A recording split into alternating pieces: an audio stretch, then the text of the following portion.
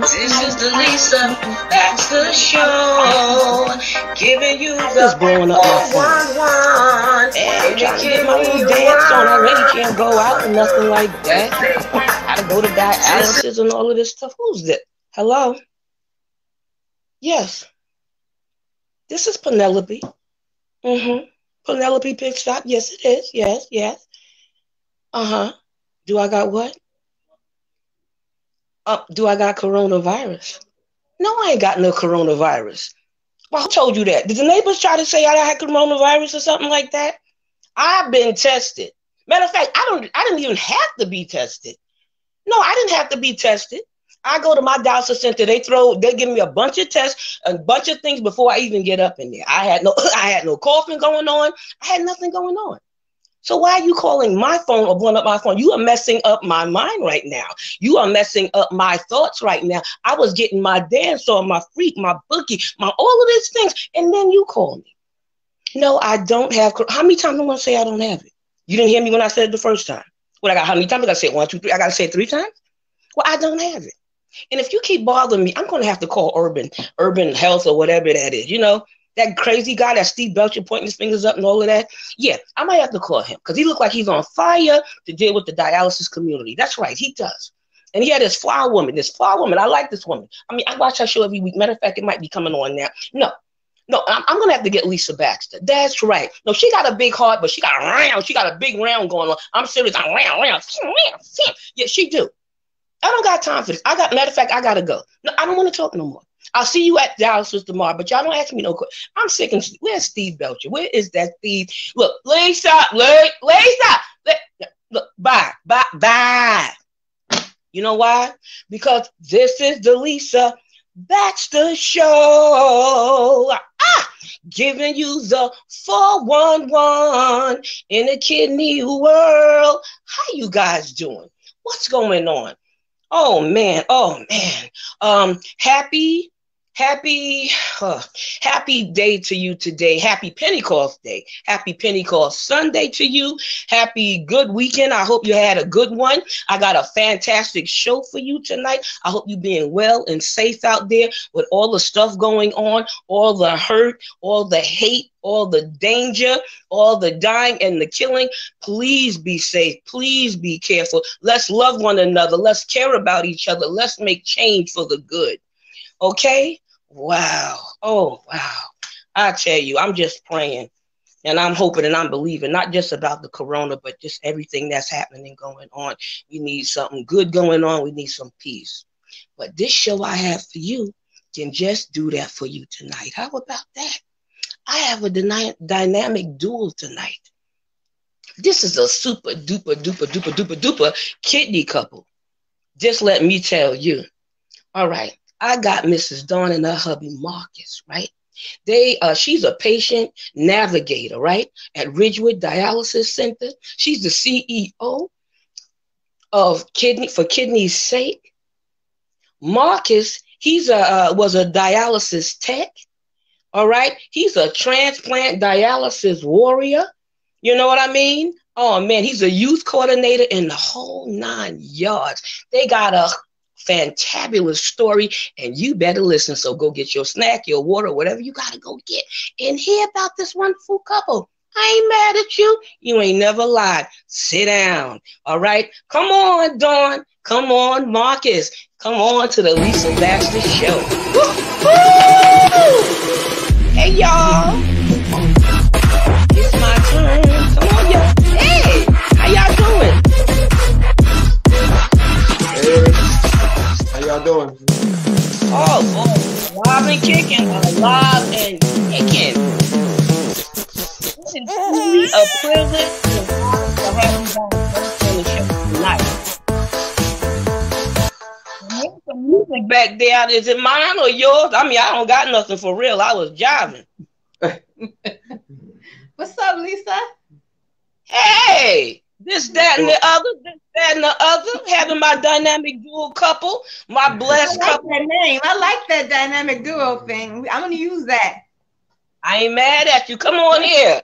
Come on here. We family. That's what we do, right? We share. Sharing is caring. That's what we do. Right?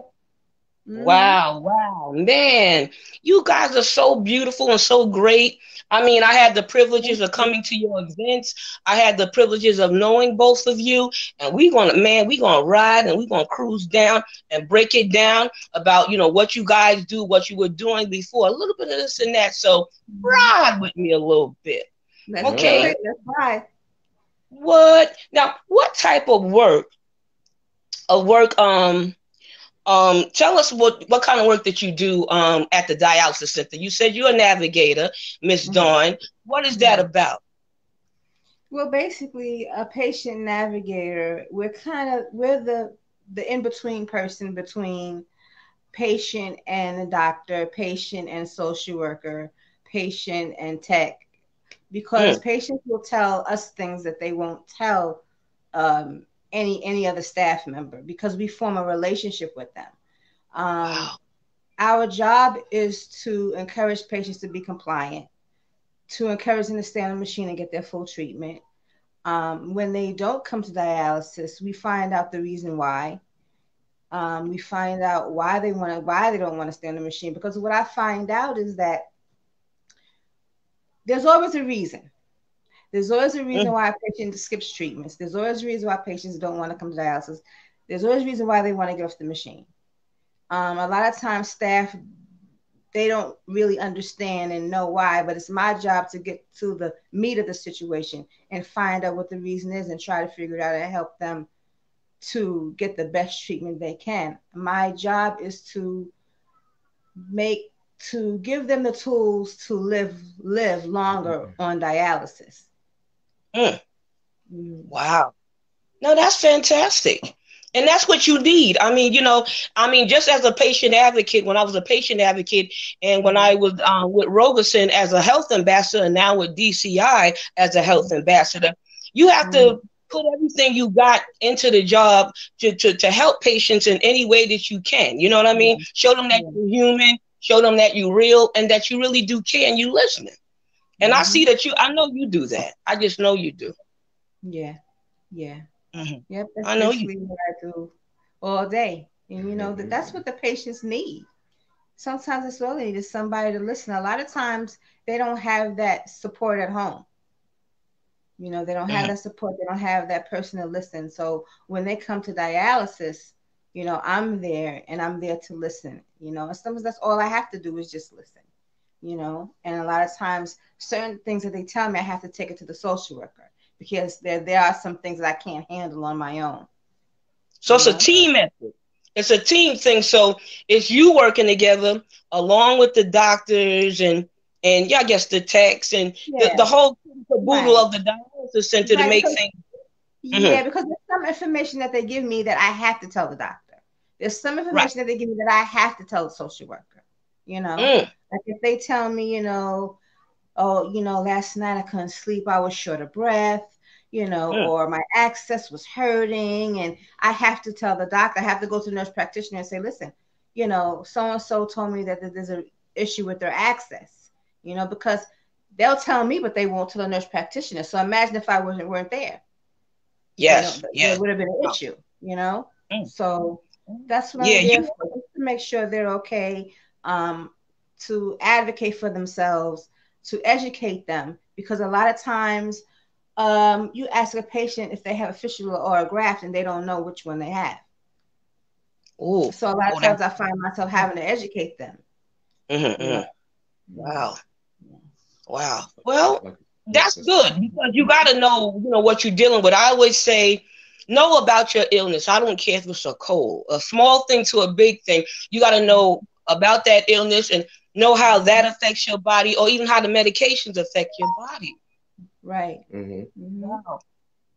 Well, I'm glad you're doing that job. I'm glad you're on it, because patients out there need you. People out there need you. Yeah. Mr. Marcus. Yes, ma'am. Now, what as a tech, what did your job entail? Uh, just as a regular dialysis technician, just cannulating the patient, putting them on the machine, Mm-hmm. uh, taking their blood pressure and watching them while they're on and making sure everything is okay and everything's okay to make sure they're taking off the right amount of weight, what needs to be taken off. Sometimes you can't take everything off, so you take off a certain percentage so they can be comfortable. And when they come back the Mm-hmm. next time, they could get the rest of it off.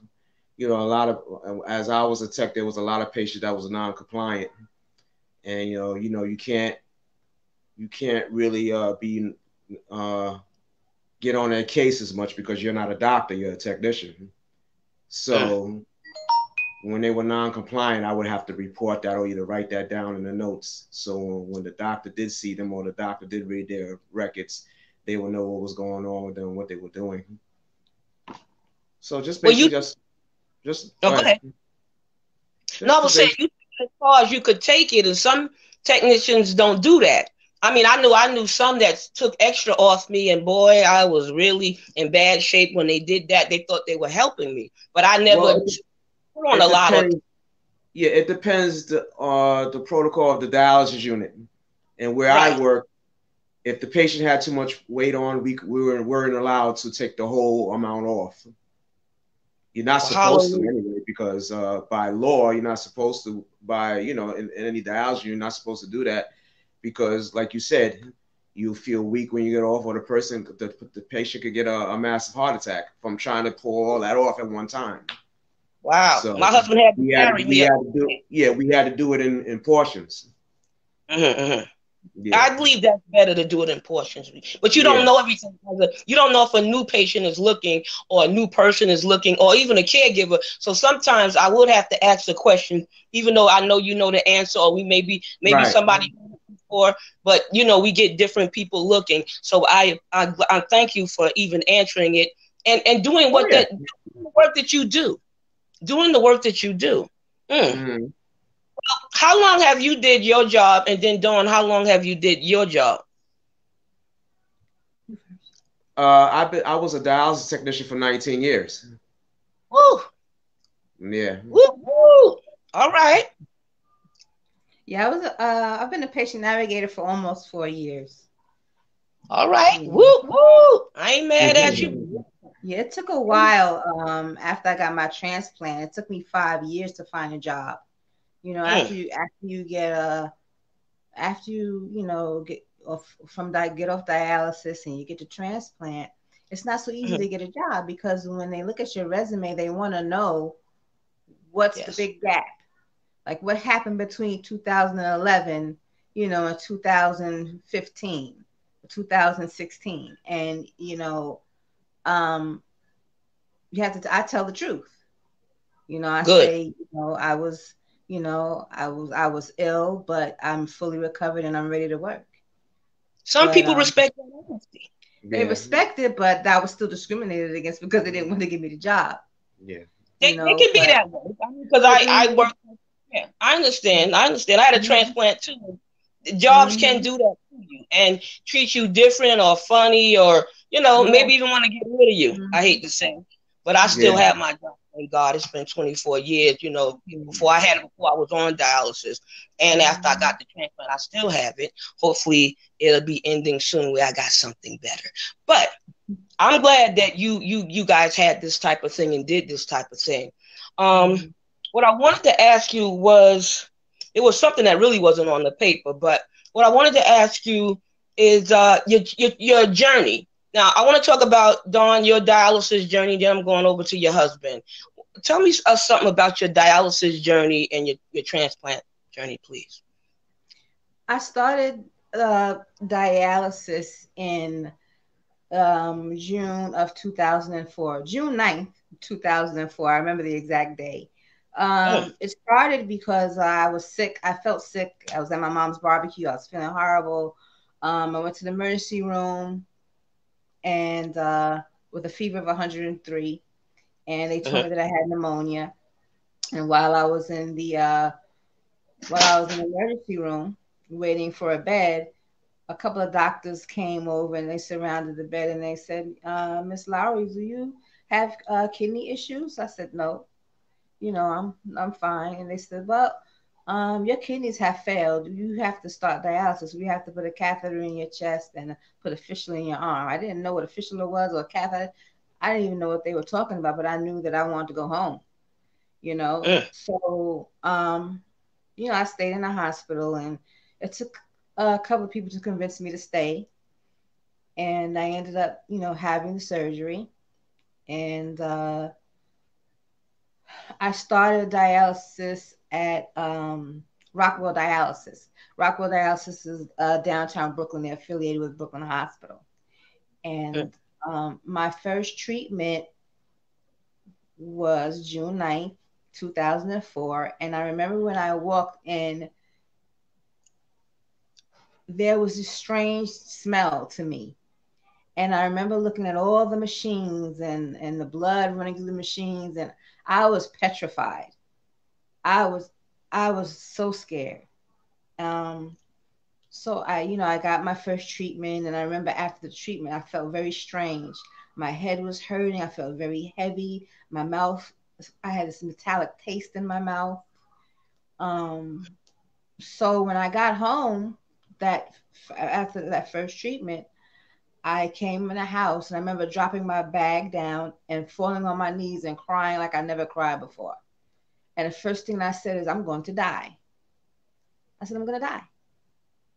And I thought it was over for me, and I thought that I was going to die. But God is an amazing God. He's carried me through so much. So, um, being on dialysis was hard. There were times where I did cry. There were times where I did get tired, but I kept pushing.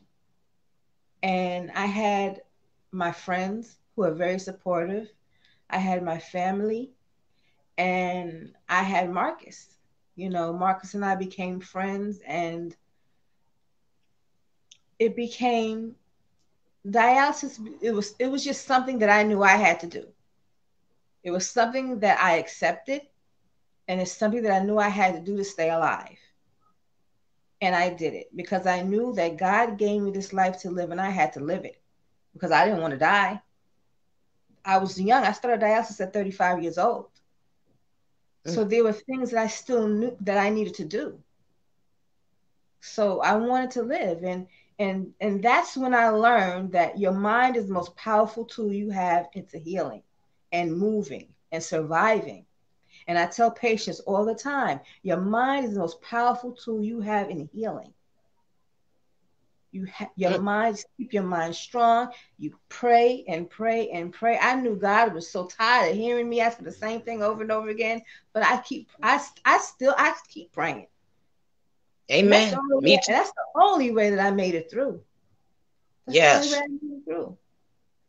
And Wow. then I switched dialysis units in 2011. I went to a Bronx dialysis, switched doctors with the Bronx dialysis, and it was a Wednesday, I remember, and I was on my way to dialysis, and I was in the shower. When I came out the shower, my phone was blinking like crazy.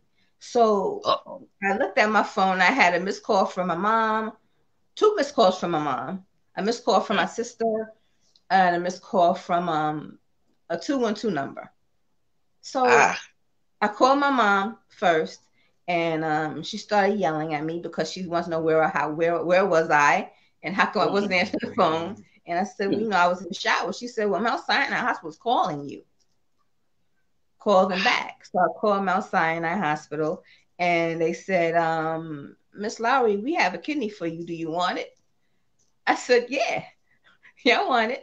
So, they told me to pack a bag. They told me, where to go, what to do. So, I started crying because I said, okay, everybody's at work. Marcus was at work. My mom lives in Texas. My sisters were at work.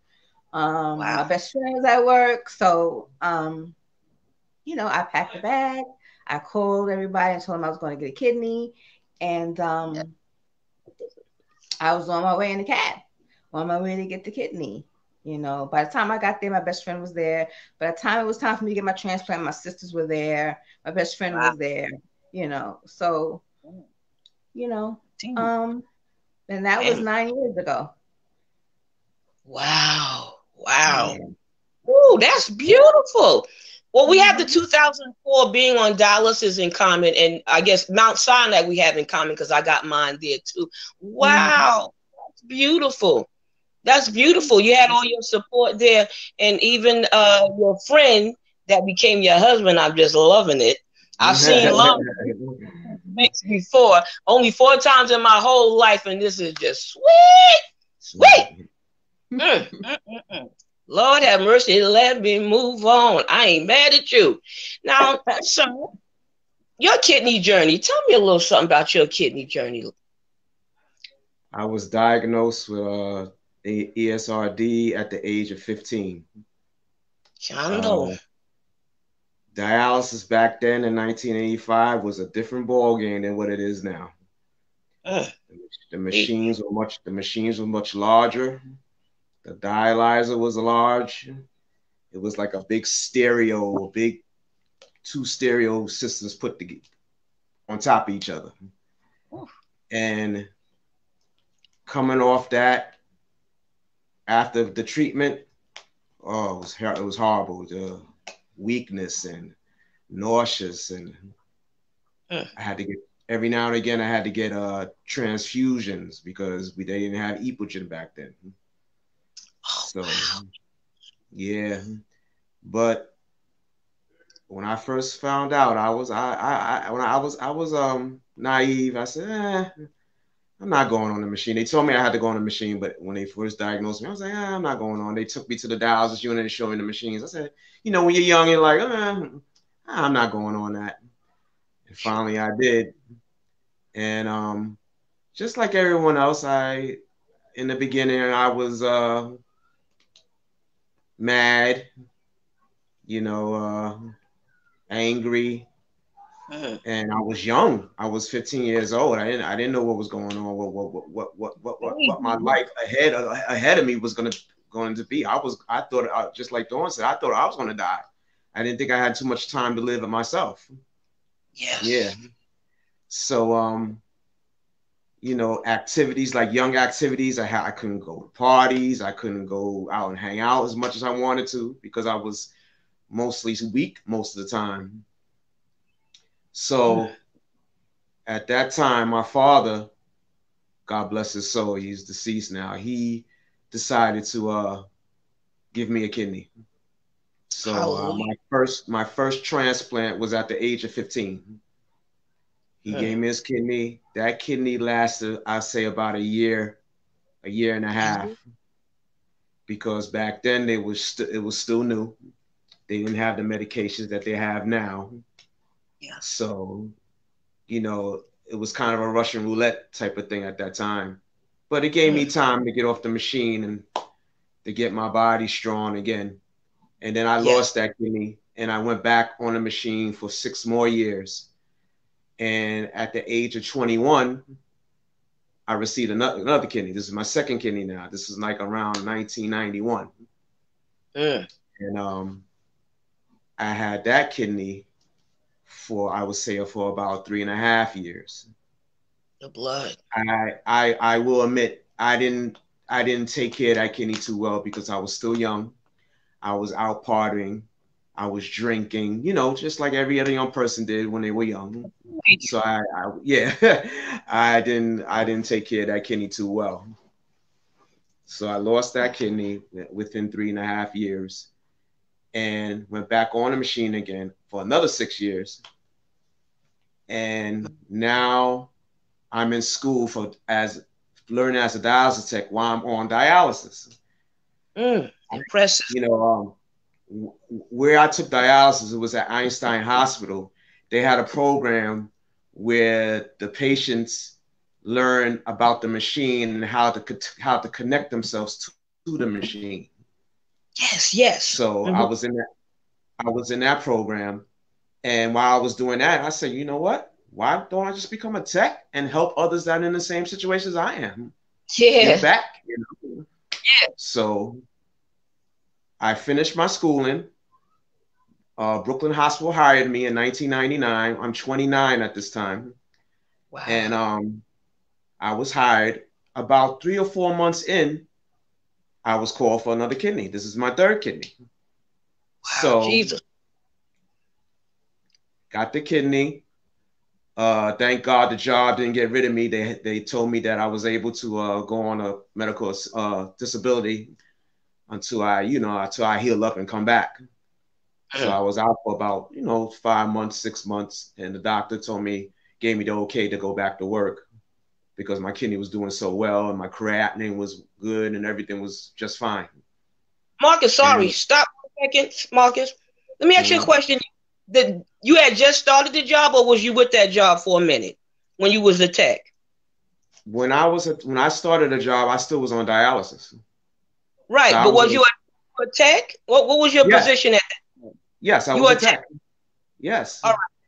No, I'm asking you that because you said that they was giving you time off. I thought if anybody would understand about dialysis and you getting a kidney would be them. So I wouldn't would be in jeopardy or any issues or anything.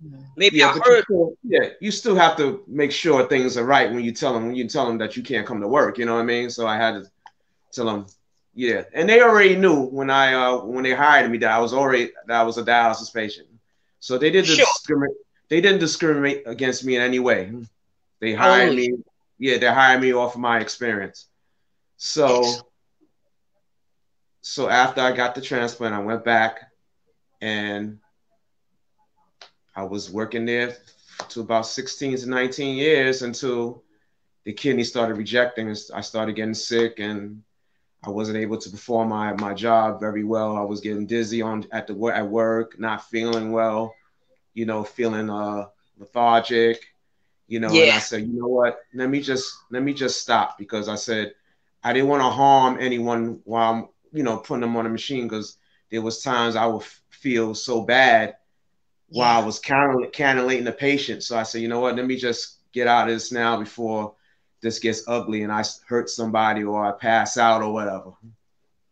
So the doctor gave me the okay to stop working and go out early retirement and disability. And I've been on dialysis now for what, three years now? No, 2 years now. And in the beginning, it was rough because my body was used to not being on a machine for 19 years. Yes. So when I got on that machine, my body took a drastic fall. I had arthritis in my back. I forgot what the name of it was. Lumbar stenosis. Lumbar stenosis. Very, very painful back pain. My legs started to give out on me. I had arthritis in my knees. I have arthritis in my knees now. So I was going through it for a good 6 months to a year. But we have a wonderful God. And God, we do. Yes, we do. When we pray, he might not answer you right away, but he answers you on time. Yes. And he answered my prayers when Angela passed, and this one here needed my help because she was not functional when Angela died. And I can believe. Out of nowhere, I was able to walk and move around, help her, help her whatever she needed to be done. And that was God right there. That was God. Amen. God knew that she needed me. That's right. And right now, I'm doing well on dialysis. I'm walking, moving around well. And I just thank God for life, for living. I had 19 years off the machine. What can you ask for more than that? And I can't complain. And I'm not going to complain, Yes. You don't look like what you've been through. I'm proud of you. Thank you. Not every person that deal with dialysis want to go into the field, and everybody that deal with dialysis sometimes might want to run away from it once they feel free from it. So my hat off to you, my glasses, whatever else Yeah. So, wow. Now, you started For Kidney's Sake with Angela, or you was a part of it. Tell us about that, because I know you're the CEO of it now that Oh. she passed. God knows we miss her. Yes, I do. Very, very much. Um, when I got my transplant, and I woke up, the first thing I felt was guilt because I still have friends that were on dialysis. And I knew that I wanted to give back somehow, some way. And I met Angela through a mutual friend on Facebook, and she told me that she wanted a transplant patient on her board. So I said, okay, I'm here. Here I am. And we became really good friends, sisters. She became my mentor, and I was her administrative secretary. She called me her right hand, and Yes. we had the events, and I helped her with For Kidney's Sake. Her, myself, the board, we had For Kidney's Sake, you know. Excellent. Well, talk about some of those events. Well, we've had my favorite event, Pink and Pearls. You know, the luncheon, ladies' luncheon. It was something that I had told Angela that I want to have a women's event just for women, because I know as a woman on dialysis that you don't feel beautiful because things change. Your skin changes, your hair gets dry and falls out. Never lied. Okay, yeah, your skin is dry, you have the fistula in your arm, and you just don't feel the same way, and I want to have this event where women feel beautiful and are reminded that you're still a woman, that you just because you're on dialysis, that didn't change who you are. You're still that vivacious, beautiful woman. You might not feel that way on Monday, Wednesday, Friday, but Tuesday, Thursday, Saturday, you're popping. You understand what I mean? So I wanted to have that event with the hand massages and all the pretty pink things, everything feminine to remind women that, you know what, you're still beautiful. And we have the man cave for the men where they do whatever they do. We're never there, so we don't know what goes on at the man cave. We have our annual Patients Awards Gala where patients receive awards for being advocates, for inspiring other patients, for being compliant for a long period of time.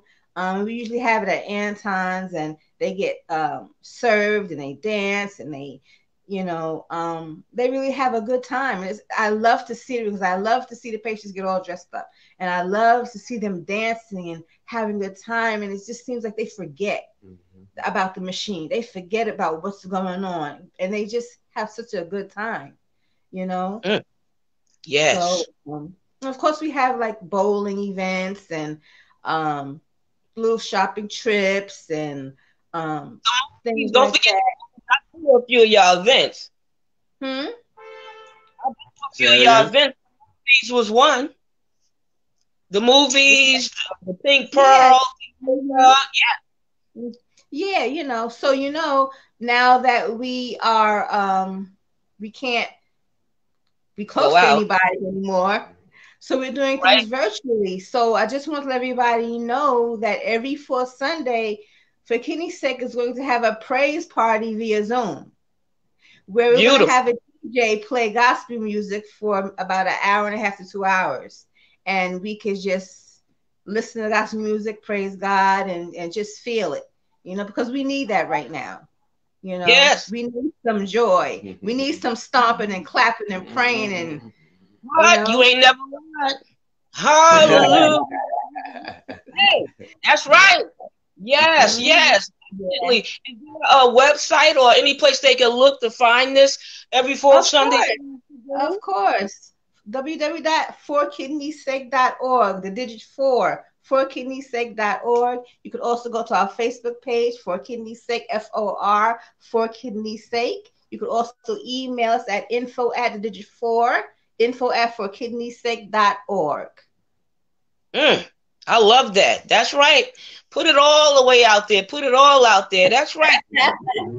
About these events and these special things, because like you said, they don't always feel like a woman, they don't always feel like a man, they don't feel special. These type of events not only teach and help you or the caregiver or the family, but you have fun too. You're able to laugh again, live again, find out you still you. Somebody's looking, somebody care. Look, you found the husband through all of that. I ain't mad at you. That was sometimes I'm still like, we married? Yes, that was crazy.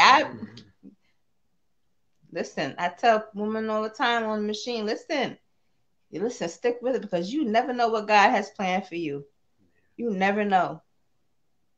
Because when I was on dialysis, when I was on dialysis, I had a boyfriend. Oh, but nice. He left me because I was sick. Yes. So when that happened, I was just like, oh God, I'm never gonna find nobody. I'm never gonna have anybody. I'm never gonna have a relationship, because who's gonna understand? Who's gonna understand that I'm on dialysis, that I have a fistula, and I pretty much just felt lost. Wow. And then he came along and we became friends, and I would say that he helped me in a way that nobody else could have. Wow. He supported me in a way that nobody else could have. And he saved me in a way that nobody else could have. That's beautiful. So I felt that. Now the tables are turned, and she's my ride or die now, and she looks out for me, and everything I did when she was on dialysis, she's doing for me now. So yeah, I understand. Yeah. I understand exactly how he feels. People ask me, well, how do you do it? Because I know how he feels. I know why he's tired. I know why, when I come home, I understand. I get it. And I always say I try to fill Marcus with my love. I try to bring him back, bring him up, with my love, Don't cry, Lisa.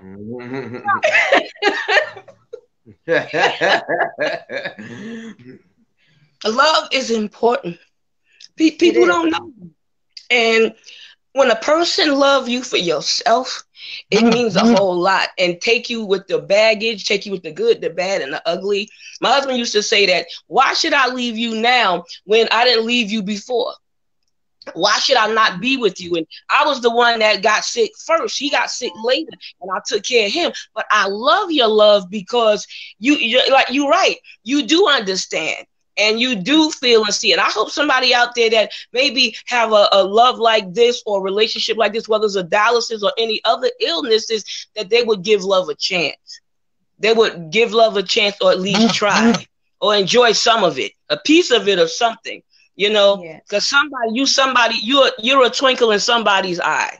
You really are. You're a twinkle in somebody's eye, and God got the perfect match for you. Trust me, he does. He already did it for me. I was glad for my 23 years with my husband, but I'm glad somebody is in love.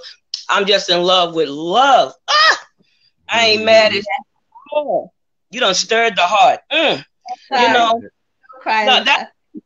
what somebody else needed to hear that and talk about it out there.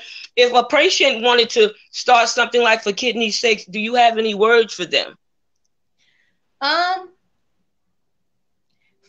that one other person that you trust to start that organization with, and network. Just network. Make sure your heart is in it, because it's a lot of work. It's a lot of dedication. So make sure this is really what you want to do, and that your heart is in it, and start networking, get to know people. LinkedIn is a good app to use to get to know people that are interested in things that you're interested in, and network. Reach out to different organizations, like as far as kidney disease, we have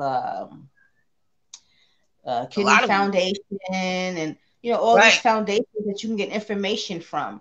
You know, Mm-hmm. Yep. so Polycystic kidney it's out disease. All there. of All the them. information is Mhm. out there. You just have to be willing to research and look for it and Yeah. ask and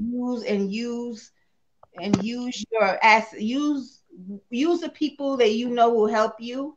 Ask, because that's what I learned being now CEO. When Angela passed, me not expecting her to go, Yeah. and then me not expecting to be CEO of anything was difficult, so what I had to learn was that to use the people that I trust, and use them for their advice and for their help, Yes. and to reach out and to Mm. do research, you Mhm. know, because it's difficult, you know.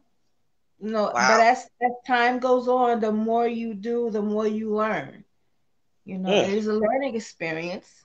It's an eye opener. But if your heart is in it, like my heart is in it, it can be done. It can I'm be sure. done. Wow. Wow. Well, Mr. Marcus, you you did this at a young age, and you deal for kidney's sake. You deal with the youth. Tell me a little bit about that, and what would you say to somebody young out there that might have to face dialysis or a transplant? Well, it's just something that we're starting up now. We're not really speaking to the youth too much now. I did speak to a high school, Angela's high school, back Excellent. last year. I spoke to the kids there, and I Mhm. just gave them a update uh, on ESRD, that age doesn't matter when it comes to kidney failure. You can get it at That's any right. age. And a lot of these young kids, they don't really follow any diet because they think they're young, they think they're invincible, they eat what they Right? want to eat. Right. Yeah. And with all this junk food that they eat, easily they could get diabetes, easily they get hypertension. So Yes. that's why I spoke to them about that. To watch, they don't have to have a strict diet, but do everything in moderation so the kidneys can function and everything can function well. Too much of something will harm you. Too much of Yeah. salt, too much of sugar, diabetes, too much salt, hypertension. So that's what you have to balance it out. So that's what I basically spoke to him about. And that's what I'm going to try to do when we start to get it up and running again, to start, telling the Wow. youth about that, and Wow. tell them about my story and what I went through, so they can understand and see what it's all about. This kidney disease is very serious. It's very serious, That's and I'm very surprised that kidney disease is not on the forefront like heart disease and cancer. They kidney disease is not out like that, and that's why the youth doesn't know too much about it. They know about all these other diseases, but they don't know about kidney disease. It's under a rock. I keep saying it's under a rock. Get that rock ready. Exactly. Rock So up. that's what I'm going to try to do, is try to, teach the youth about that. Amen. That's beautiful. I love And that. I one a more lot of thing, in high I'm on school. I'm on the kidney transplant once again. So God willing, I will receive my fourth kidney. Yes. Mm. That's good news to me. You yes. Wow. So Congratulations. that's what I'm Congrats. going. That's what I'm reaching for. Yes, Well, keep us posted because we're gonna want to know. How about that? I will. Maybe we'll back again. What I say. So is there anything else you would like to say, or anything else that I forgot to do or say? um just Sorry. look out for kidney's sake. We just had a mental health workshop via Zoom. So Excellent. please look Yes, you for did. yes. So please look for more upcoming workshops from us until we're able to get out there and see you guys and be able to interact face to face. But please look out for more workshops from us. Um, we want to thank everybody for their support. We would love for you guys to support us even more. Also, like I said, we're having our praise party every fourth Sunday of the month. So come and then praise God with us. Who knows, we might have some other kind of parties coming, but we just want to see how this praise party works out first. So Lisa, I hope you're going to be there. We're trying to have a virtual bingo event. And we're trying to do our Pink and Pearls via Zoom. We're trying to put a flip, like a little twist to it. So look out for that sometime in July. And just right now we're having a really rough time between the COVID and between the murders. All right, excuse me, I'm sorry. I can barely hear you because Steve called me 3 times. So I don't know if we either on the air, off the air, or if he's telling me because he got another show or if he wants us to extend it. But I guess I'll end the show because I don't know if this is good or bad. He's not sending me a text. He keep calling. I can't answer him because we were on the air. So thank you, everybody. God bless. I'm glad you tuned in. I hope you learned something from it. Bless your life and be well, be good, be safe. Lisa Baxter. Good night. Thank you.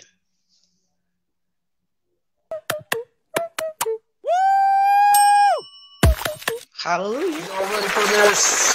Yeah. Bless your life. Appreciate you extremely. This is the Lisa Baxter Show, giving you the 411 and the kidney one. My girl, and say, this is